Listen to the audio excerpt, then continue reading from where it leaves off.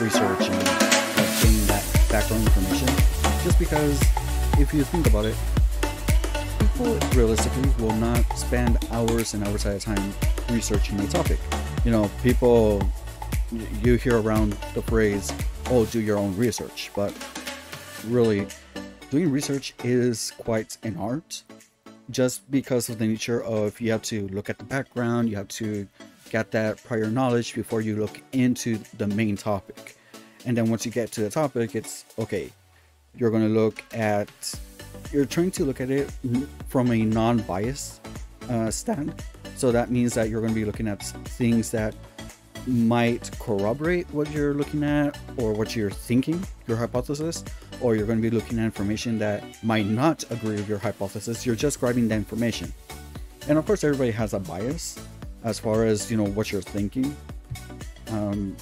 But not anybody can do research for that same reason, because you do have to base yourselves just on the facts. And if your hypothesis is not supported by facts, then you have to rephrase it and say, okay, what am I going to be looking for? If it's not what I'm thinking, then how do I have to change my thoughts in order to know what I'm actually looking at? And you know, you don't really get that in a day-to-day basis. So getting that out of the way, let's approach this topic that I've been, you know, hearing about recently. Well, it's not that recent, but it kind of has been popping up again, and that's the concept of viral shedding.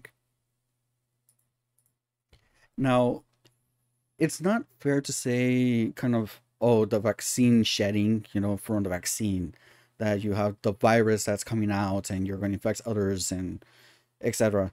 And this is something that was kind of used as a sorry excuse of an explanation by this one individual that I'm not going to bother looking up, but he is a director over at a private school in Florida.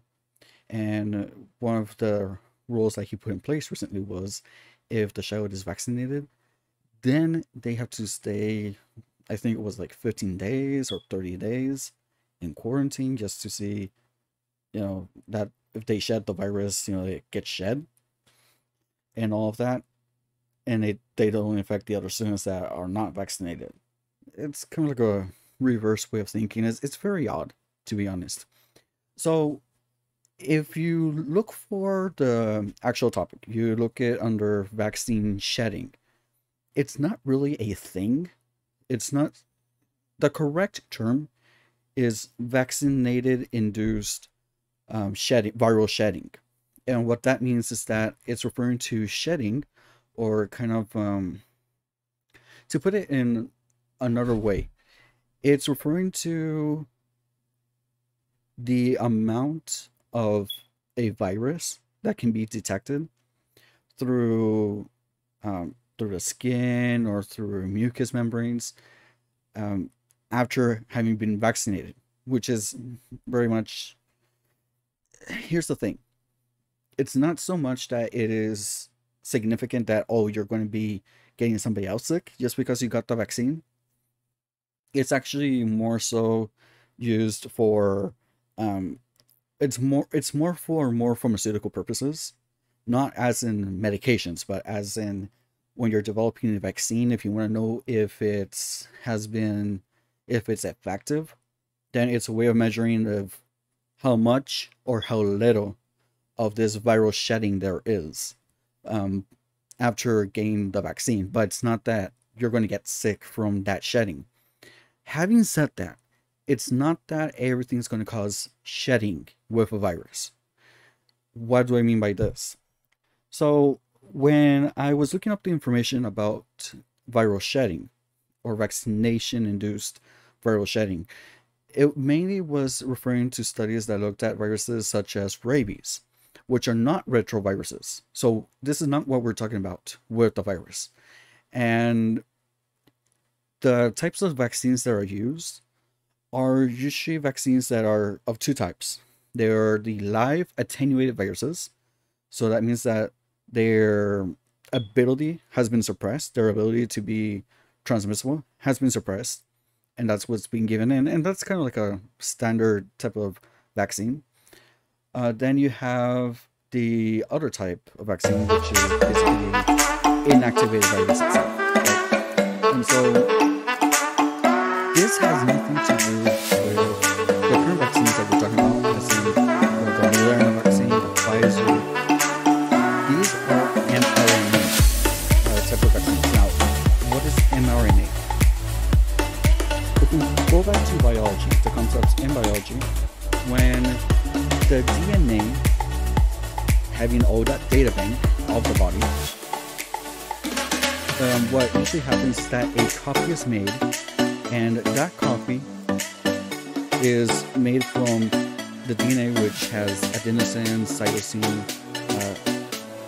tyrosine, and guanine. Those are the 4 bases. And when you do a template, a copy of that template, you have what's called an mRNA. Now it's what's referred to as a messenger RNA, and that strand. And the difference is mainly going to be instead of adenosine, now you're going to have uracil, another type of base. But what it is that new copy, the mRNA, accesses the nucleus, and that is what's going to be used in order to synthesize amino acids, which turn into proteins. And so, kind of like a brief summary, from the DNA, you make a copy, which is the mRNA, and that's what the cell is going to use to produce the proteins. And proteins can be used as in structure, for enzymes, for different functions of the cell. Now, the mRNA vaccines are different because it's not the actual virus. It's that information from the virus that the body needs in order to make the antibodies. What it's going to be looking for and acting against the virus if you get exposed to it. So that's a major difference. When you're talking about viral shedding, you're talking about that shedding not significant. I mean, it's not going to be significant enough to get somebody else sick, and it's not even used for looking at transmissibility. It's more of, okay, you have this, how efficient is the vaccine? But those vaccines are different from the vaccines that we're talking about today, as in the mRNA vaccines. Those use a different technology, and that's all that is needed. Now, if we go over to what this guy was talking about, you can now understand how frustrating it is, because basically vaccines are used to protect children.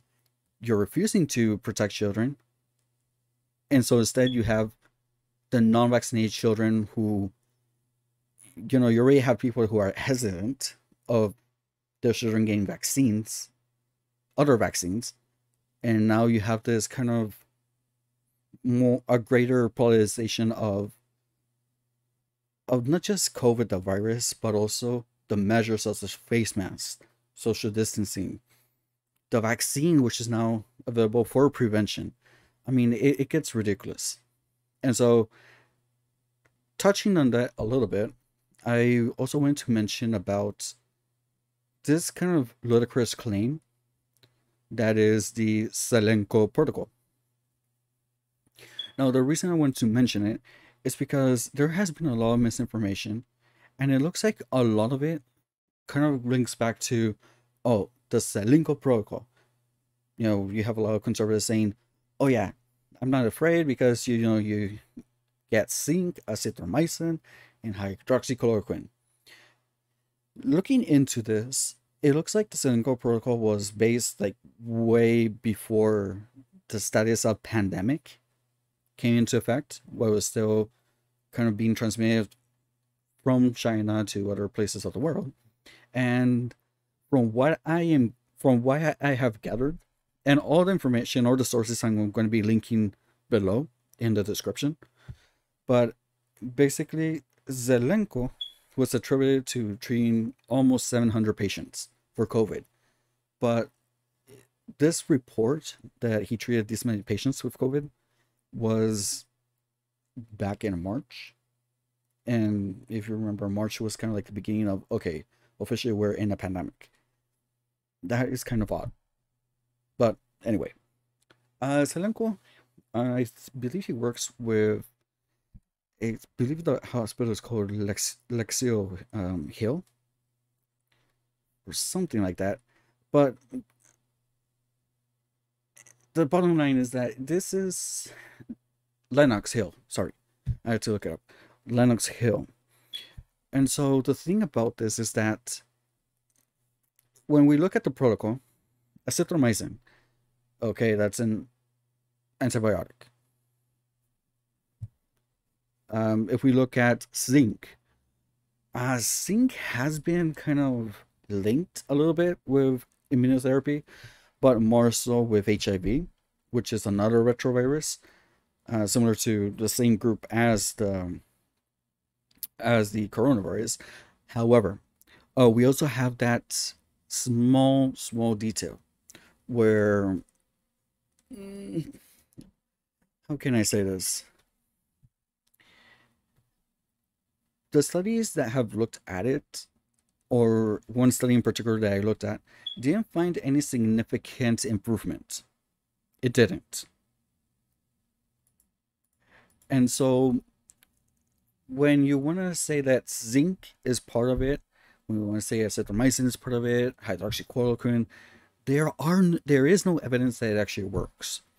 Um, there was a study that I looked at that came from China where they concluded that, well, they were looking if there was actually any effect.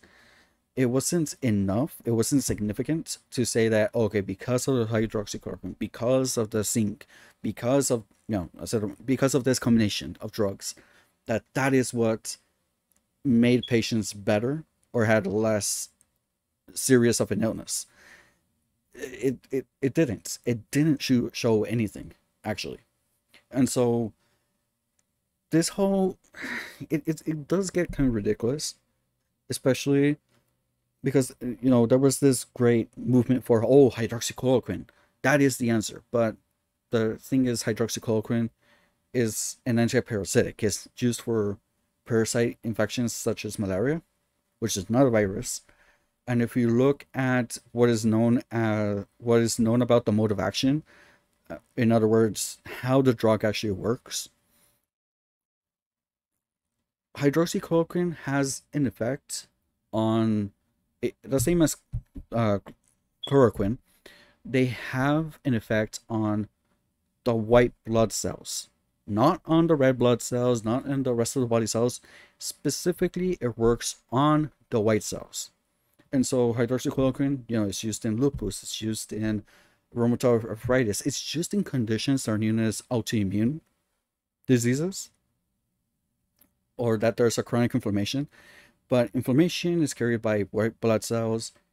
All these different factors that are released, like leukotrienes, that again, they're involved in the process of inflammation.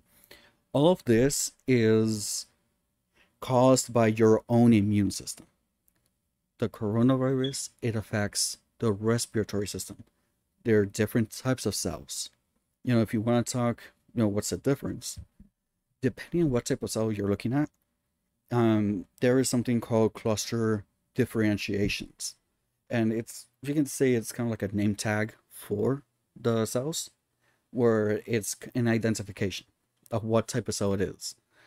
And so it is possible for drugs to only have an effect on certain cells purely because of the type of CDs, as they're also known, or cluster differentiations. What type do they have? Is it CD4, CD5, CD1, CD12? I mean, there's different types for different types of cells. And it's not just like there's one for every cell. I mean, one cell can have multiple CDs, but that's way off topic. That's way off the point. The point is, where the hydroxychloroquine has been studied on is on different cells that are not the same cells that we use or that we find in our upper airways or the lower airways, the nose, the throat, the trachea, the bronchioles. There are different cells. And so there is no proof that there is actually any effects.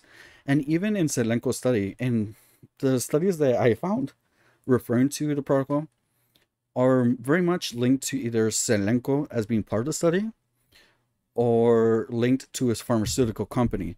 So take that with a grain of salt.